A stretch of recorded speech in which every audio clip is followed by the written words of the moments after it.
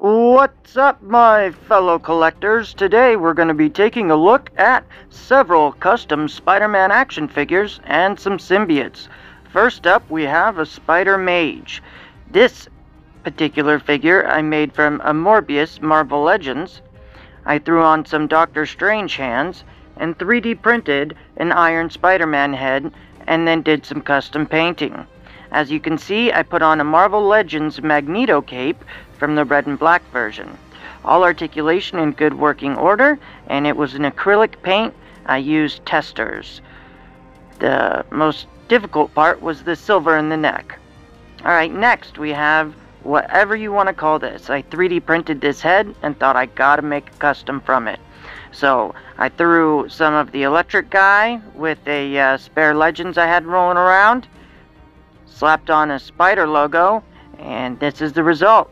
And I thought a guy like this needs a cape, a little bit of dragon armor, and of course a sword. You tell me what his powers would be. He just looks like a sick Spider-Man in my opinion. Next up, we have my version of Spider-Knight. One of my favorite things about this figure is the head. I actually painted it first, rather than doing the custom and then the head. I used Taskmaster, lower arms, and legs, which I fabricated on, and then I painted on the spider logo as you can see with the flat red on top of a flat black. I also did that fancy shield and threw on a white cape. The shield can work either way. You can have it up and down like that, or flip it and have it like that. Personally, I like red on top. I like the cape, especially, but the legs here I had to fabricate. I had to sand them down so they'd fit right and there wouldn't be this clunky mess. The thing I love about the cape is it resembles spider webbing, and so it kind of looks like 2099 Spider-Man in my opinion. But either way, this is one of my favorite Spider-Man customs to date. Well, now let's get into the symbiotes. First up, we have Slaughterhouse. Now I used the top of a Marvel Select Venom and the bottom of a Marvel Select Carnage. The head was the Whoop-de-Whoop head that came off the second version of Carnage, and I just fabricated it to fit like normal. Those are the Carnage fangs or wings, and the legs are a darker metallic, gunmetal I guess you could say, with some light blue ingrained into the details. Now, as you can see, as I get a little closer, I did that blue just to make it pop and make it more three-dimensional, I guess. But next up, let's take a look at one of my other favorite customs, which is Scorpion Venom. Now this is the regular Marvel Legends Scorpion Venom, but I gave it a paint job, and I also threw on some additional details, like these claws. The thing I love about them is they're articulated. They came from a AEW wrestling figure, the Crow, when he was monsterized mixed with a scorpion. I also took his feet, as you can see here, and put them on the Marvel Legends. It just really rounded out and completed the whole scorpion look for me. Then of course I painted him that lime green, and I even put a little bit of yellow on the tip of that tail to represent venom or toxin or toxicity, whatever you want to call it. And yeah, and that is my Scorpion Venom. Definitely someone you wouldn't get on the wrong side of. Alright, next up we have Psycho. Now, I got the idea from Miss Penguin's Peculiar Children. I'm sure I said that wrong, but they had the creatures with no eyes, so I thought that would look really cool. So I went ahead and did this with this custom Carnage.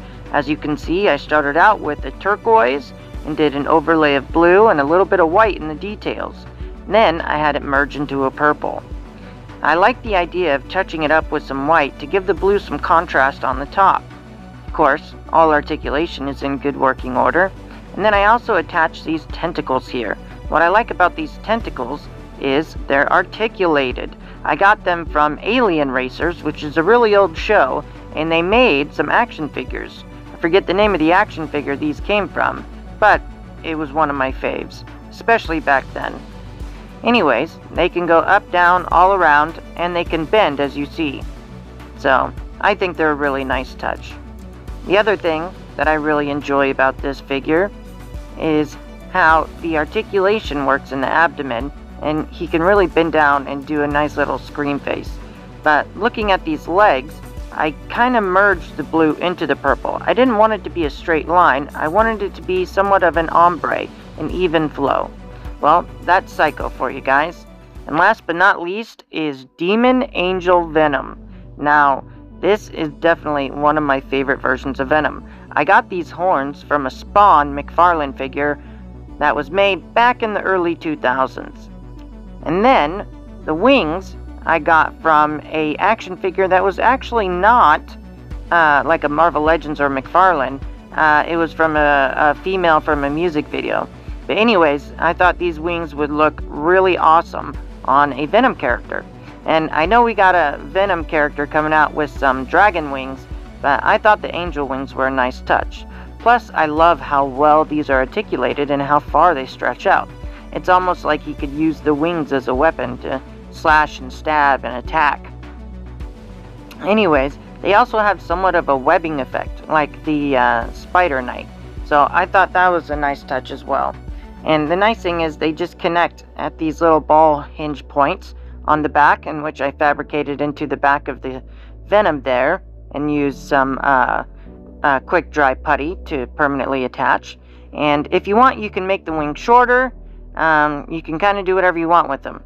But the paint job was pretty basic. I did a basic blue that merged into the black on the legs, and then did some red highlights along the spider logo and the veins popping out. That being said, this Venom head was one of my favorites, and I couldn't imagine not using it on a custom figure. Oh, and then I think you guys just noticed he has a hole in his butt. He did have a dragon tail, but ended up having to move that. Well, I didn't move it as much as my son lost it, but anyways, that's Demon Angel Venom. Hope you enjoyed watching. Take care.